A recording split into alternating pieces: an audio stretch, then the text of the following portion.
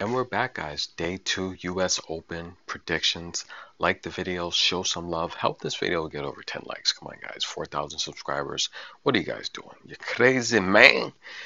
Carolyn Garcia taking on Yafan Wang. Wang, look, without a doubt, she's the hottest player in tennis right now. No one's got more consecutive match wins in this tournament than Wang.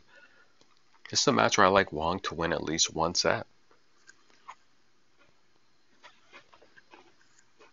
I think Wang can win this match outright as well. Wang wins one set, and we're going to take Wang as the underdog to cover 6.5 games. Those are the two picks.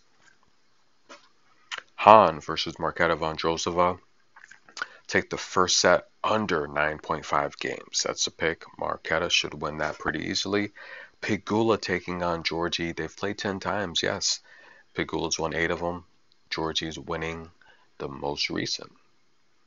This is a match where I think Giorgi's going to be competitive. She's someone I normally don't go with or go against because her style is so volatile. It really depends on how she's feeling. I'll take Pegula to get the money line. She'll find a way.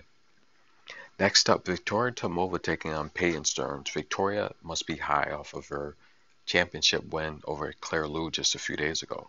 She went down with the ankle injury, I want to say about 5 days ago, but she seems good.